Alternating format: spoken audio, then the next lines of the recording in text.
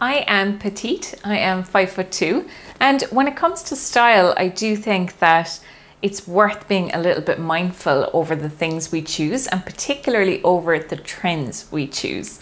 Now, I spoke in my last video about how there's been a democratization of fashion, and I do believe that fashion is more accessible than ever to so many more of us, women of all different shapes and body types, and that is a great thing. However, I think there are still some trends that us petites should avoid. Or if you're like me and have short legs in comparison to your overall height, I do think it's worth avoiding these trends as well. So I apologize in advance because I will be using my phone at certain points throughout this video to bring up some information that I think is relevant. And I will link all of the resources I use down in the description box below if you want to learn more. Now, the first trend that I feel very strongly we as petites should avoid is the oversized bag trend. This one just won't go away for some reason. And I get it, they can be very practical, but by God, they swamp us petites completely.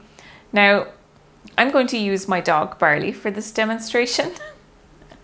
And before you think I'm mad, I have actually researched some of the dimensions of the oversized designer bags that are currently on the market and on trend and compared them to Barley. Barley is just under 50 centimeters long and 45 centimeters tall. And when I pick him up, you can see that he's huge, or he looks huge. He seems huge in comparison to me. But that's not because Barley is enormous, it's because I am tiny. And unfortunately, bags have the same effect. Instead of the bag looking big on us, an oversized bag actually ends up making us look tiny. It's not a look I think we should intentionally choose for ourselves. Now, let's pick two examples from the market at the moment. And here is where I need my phone. So we've got the Maxi shopping bag from YSL in quilted leather, and the dimensions are 58 by 43. So this bag is actually larger than my dog. Can you imagine how much it would swamp me if I tried to wear it? But let's take another example.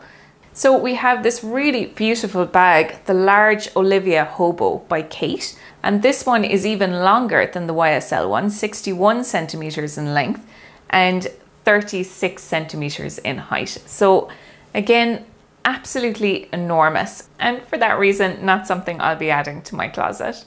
Another trend we're seeing everywhere is large floral patterns, particularly roses. And roses are actually my favorite flower. I think they are absolutely beautiful, and it's a really beautiful pattern on a fabric. But I think when you're a petite like me, the size of the pattern really does matter, because otherwise the pattern does all of the talking and not in a good way. So for that reason, I think a better choice, if you want to participate in the floral trend, which I certainly do this year, is just to pick a floral pattern that's a little bit smaller in scale. It will look more proportionate and more intentional when you wear it. Another trend I want to speak about is horrible hemlines, or what I'm calling horrible hemlines. And that is everything from short shorts, which we've been seeing everywhere since last year, God help us. Medium length Bermuda shorts. Now, Bermuda shorts can work, of course, but if they cut you off at the knee, I really think they should be avoided if you have short legs, and I fall into that category. So I will not be wearing any Bermuda shorts, or any skirts for that matter, that cut me off in the middle of my leg at the knee, because it just ends up making me look inches shorter than I actually am and creates a really frumpy look, which I personally find very unflattering. So when it comes to Bermuda shorts, I may not avoid them completely, but I certainly will be avoiding the ones that cut me off at the knee. And finally, there's capri pants, which will not go away. I have to read you out this really funny quote from a news article. And again, I'll link it for you if you want to have a read after this. But it says, if you're a trendy Gen Zer, capri pants are a funky central wardrobe item for 2024. But if you're an exhausted millennial, they're an unwelcome blast from the past. A grisly reminder of our pedal pusher days. I just find that so funny because, to be honest with you, I am definitely falling into the exhausted millennial category. I remember when capri pants were always 7/8 long, they always caught you off at the thickest part of your calf and they always looked absolutely awful, at least on me. And because I never grew past 5'2" from the time I was about 11 or 12, capri pants never worked for me, and that has never changed. So if you were short like me, I definitely recommend maybe not giving them a miss, but just be really mindful of where they hit you.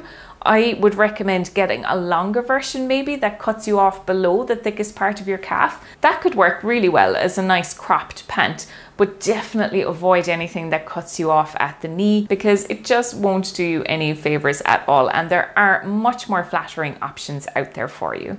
A dishonorable mention goes to double waistbands. Again, they just shorten the overall length of our leg, in my opinion. As a petite, I certainly will be avoiding the double waistband look, even though I think it is really cool. Obviously, it's really trendy, it's really different, and I'm going to continue admiring it on other people, but I'm not going to be wearing a double waistbanded pant myself, that's for sure.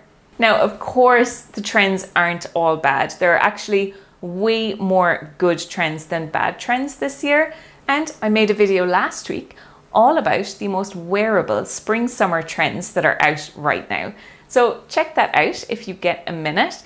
And in the meantime, while I have you, please do subscribe to the channel. You'd be very welcome. And hit that notification bell so that you never miss a future video. Give this video a thumbs up if you enjoyed it. And as always, thank you so much for watching, and I'll see you in my next one. Bye.